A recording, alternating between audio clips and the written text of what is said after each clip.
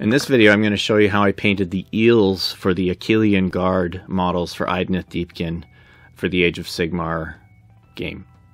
We're starting right now.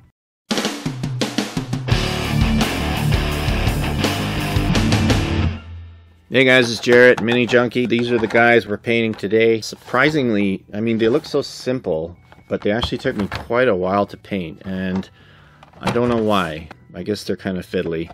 Putting them on the base, I know notoriously they've been challenging for people to get them to stay on the stands because the connection point's very small.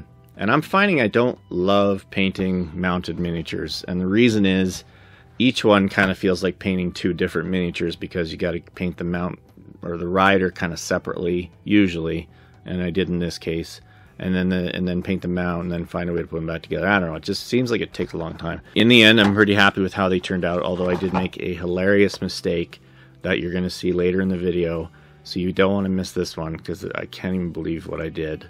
I'm not going to spoil it. I want you to see later. I'm going to live with it though. And what's kind of neat is, so okay, two things. One is I'm not painting the actual riders themselves in this video, and the reason for that is I painted them the exact same way that I painted the Namarti Thralls, which you can see in the video here if you want to check it out, but check it out later maybe. But what is cool is, because like what I'm trying to do is with these fishier models, and you saw this in the Volturnus tutorials, I'm trying to use these Green Stuff World color shift paints. So they create a really cool, you know, shifting paint look as you move the model around.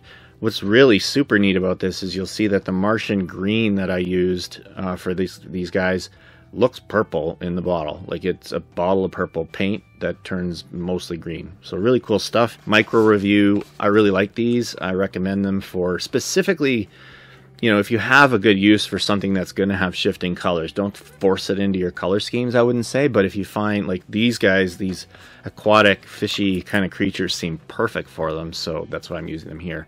I recommend them. I think they're really cool and they're fun to use. I use them only through airbrush though, and I don't know how well they would hand brush. That's enough talking. Let's get to it, and I'll show you how I painted these, and I'll show you how I goofed them up. But just before we do that, if you're a fan of the wargaming and miniature gaming hobby, consider subscribing and clicking the bell notification so you stay up to date on all these videos I'm releasing. So here's the look at the final product we're going for here. A couple close-ups. I'm recording this after getting super frustrated playing Dark Souls Remastered, so I'm going to try to keep that tension out of my voice for you guys.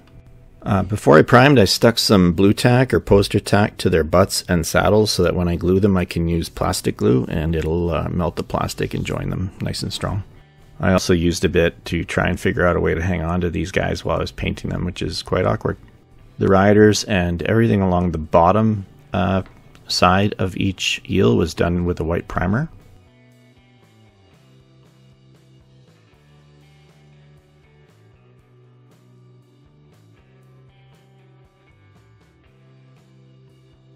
I put a base color of sand, ivory, Vallejo air along the bottom, like the underbelly.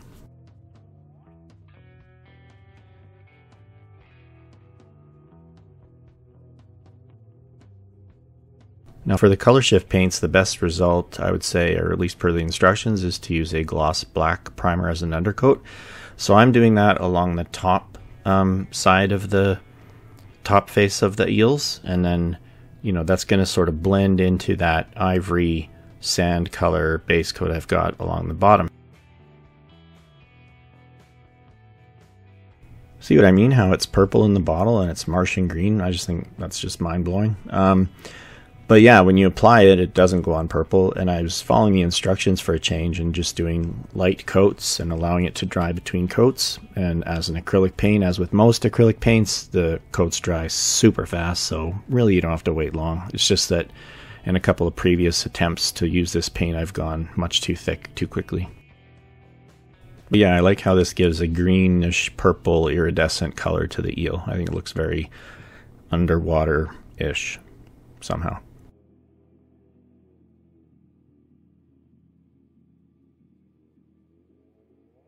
Anyway, after doing that, I applied some aged white as a highlight with my airbrush along the bottom portion where we previously applied the sand color. I'm kind of trying to blend the area between that iridescent color shift and the lighter underbelly.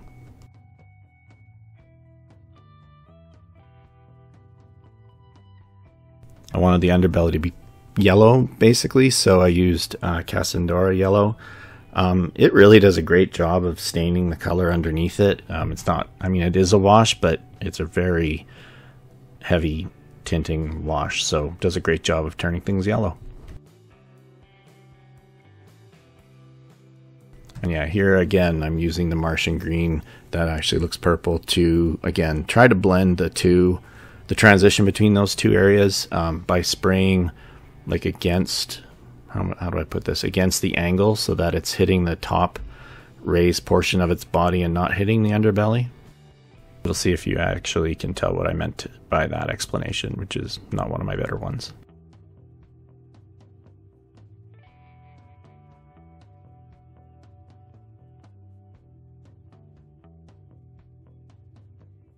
For the fins, a base coat of Zamisi Desert, and in hindsight, I don't know why I didn't just use Everland Sunset, which is a base and would have gone on a lot easier. This I had to apply 2-3 thin coats, whatever, to get a decent coverage, which is my way of saying just use Everland Sunset and it'll be easier. My favorite step with Idoneth, Cobalt Alchemy and Emerald Alchemy blended 50-50. You get that sort of nice greenish blue armor color, although there isn't much of it on the eels. Basically their helmet and cheek plates and the back of their saddles. Right out of the bottle with Fugan Orange Shade to really darken and shade and, you know, tint and color the yellow color we put down on the fins. Gives a nice bright orangey yellow color for these.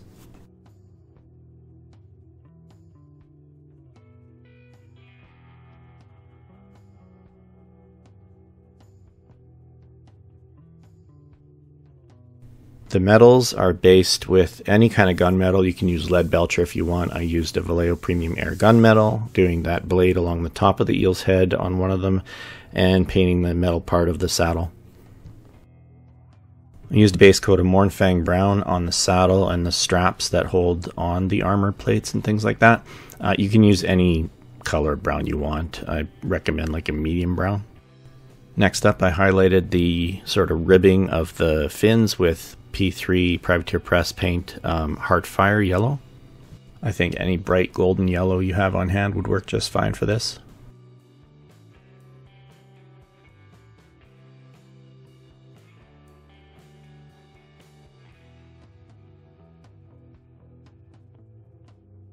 For the tassels that are flying out behind them, I did the same thing I do on most of my Idoneth Deepkin. I paint them white, and then later we're going to color them yellow and wash them orange. Pretty basic step, Screamer Pink, paint the inside of all their mouths. There isn't much mouth showing on most of them. I painted various metal embellishments on them, like the clasps of their reins with a gold. I used Retributor armor. You can use any gold you prefer.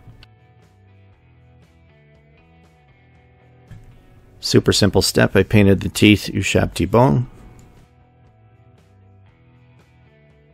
Highlighted the metal areas like the blade on his head and the metal saddle with Stormhole Silver. You can use any silver you like. Tinted the tassels yellow with Vallejo Game ink. You can use any, you could use even a yellow paint. Basically just paint them yellow, because then when we wash them later it'll create a nice orange with yellow highlights.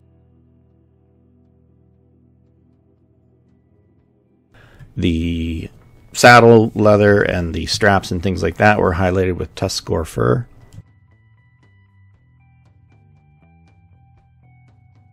Here's that orange wash I was talking about. It's Fugan Orange over yellow, which creates a yellow highlighted orange tassel. Very similar in this case to the fins.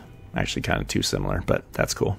The blue-green armor is washed with Drakenhof Nightshade and Lamian Medium 50-50 mix, just to give it some... You could kind of vary it a little bit. You can maybe put a little more Lamian if you don't want to darken it too much, just to give it some contrast and shade. So here's how I did these infamous plastic stands that everybody despises, and I don't blame them because the connection point is really, really small.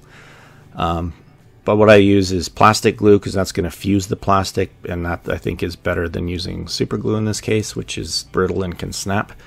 Here what I'm doing is I'm getting rid of the primer and paint that has gotten onto that little nub by very carefully using my knife so as not to wreck the paint job we've got here. Because what you want to do is create a plastic on plastic connection for the, as you see here, the plastic cement that I'm applying. I'll just brush on a little. This is Tamiya plastic cement.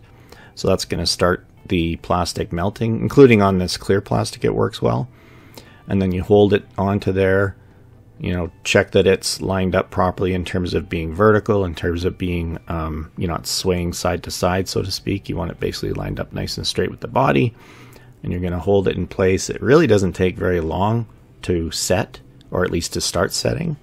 And once you've got it so it is setting and it's going to stand up on its own, then what we're going to do is we're going to place the eel's body in like a little, you know, I set up 4 pots of paint. And I just laid him perfectly vertical on his back and let that dry for a while. Here you can see the 3 eels with their stands sticking out of their guts. Each of them set up in a little stand that I made from pots of paint, and I let them set and cure for quite some time so they were strong.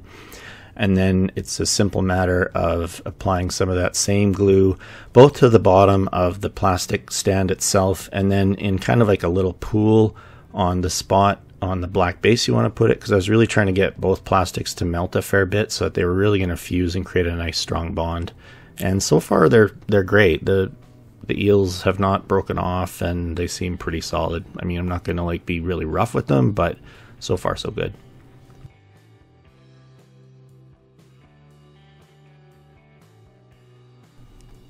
So here's the mistake I made. Hopefully you can see what I'm talking about. One of the guys is leaving the water and going on shore, and 2 of them are leaving the shore and going to the water. So it looks like one guy forgot something and is heading back to camp or something. I don't know why I did that, but whatever. I'm going to live with it. Hopefully this has been useful. Leave any questions below if you have any comments. Please like, share, subscribe, all that good stuff. Follow me on social media if you want to see Whip and my stream of consciousness about the hobby. Looking forward to seeing you next time. Thanks. Bye-bye.